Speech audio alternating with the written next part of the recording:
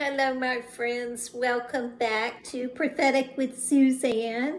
I am coming in with a quick word out of Isaiah 30, and I am reading verse 18 and 19, where it says that God will be gracious. God is always gracious to us. And it says, therefore, the Lord will wait, that he may be gracious to you. And therefore, he will be exalted, that he may have mercy on you. For the Lord is a God of justice. Blessed are those who wait for him. For the people shall dwell in Zion at Jerusalem. You shall weep no more.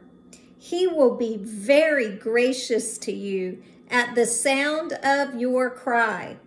When he hears it, he will answer you. This is awesome. We know that God does answer us, and we know that he answers us before we get the answer most of the time, because God is always listening and he's always making a way for us. He is always working things out. But I love these scriptures because it talks about how gracious he is, and about his mercy, and that you shall weep no more. We've been hearing that, weeping may endure for a night, but joy comes in the morning, in Jesus' name. And that when you cry out to God, he hears it and he will answer you in Jesus' name. So don't stop crying out to the Lord. Know that he hears you. He answers you when you cry out to him.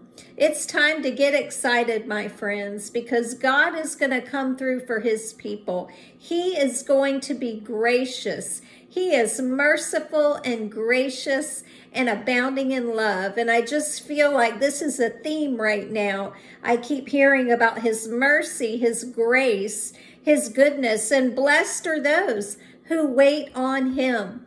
We are blessed when we're waiting on the Lord. Even when we can't see what we're waiting on, we are blessed because we know that he hears us and he is going to answer. So get ready for your answers, my friends. Remember, God is never early and he's never late. He is always right on time, in Jesus' name. So I pray this blesses and encourages y'all today.